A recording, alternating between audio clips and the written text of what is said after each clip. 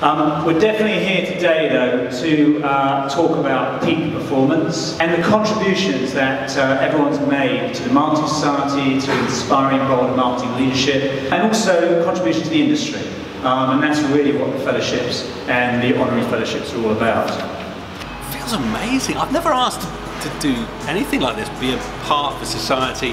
I've never been invited to a club, or indeed many social gatherings, so this is extraordinary.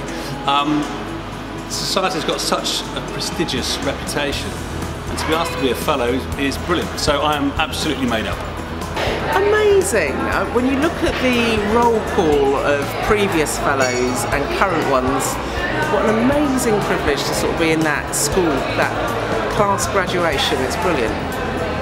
It's very exciting, actually. You know, what a privilege. I understand there are 10 of us, so it's quite an accolade, and I'm absolutely delighted. Yeah, it's good. Very humbling. I'm very honoured and happy. It's a great feeling. It's a tremendous. The Marketing Society is such a great institution that being a fellow is a tremendous honour. Very humbling, and I'm delighted. Thank you, Stephen. And Gemma, of course, and the Marketing Society, and wow, I guess what an honour for me and for all of us to accept a fellowship of the Marketing Society this evening.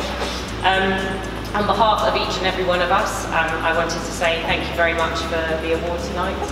It really is, I think, in my career, a big highlight and something that I will treasure very much from here on in. Well, first of all, thank you very much. It is an absolute honour to be made a Fellow of the Marketing Society. I think we're incredibly privileged in this industry to have the Marketing Society to bring us together as marketeers.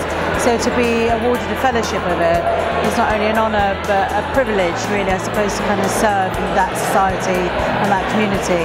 I'm passionate about marketing. We have a wonderful group of people that are part of this society, and to be part of that and to take it forward is just a real honour. I'm delighted to be honoured in this way, and I'm particularly pleased because I'm a great supporter of the Society's agenda at the moment, with the word bravery being at the top of the list. And I think that in marketing today, there is a danger that we've become too mechanistic, working in very similar ways to the way we've worked before.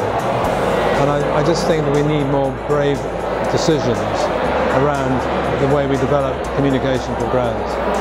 And I think be brave, be simple, be yourself are the three mantras that I have for the way I go about marketing brands that I work on.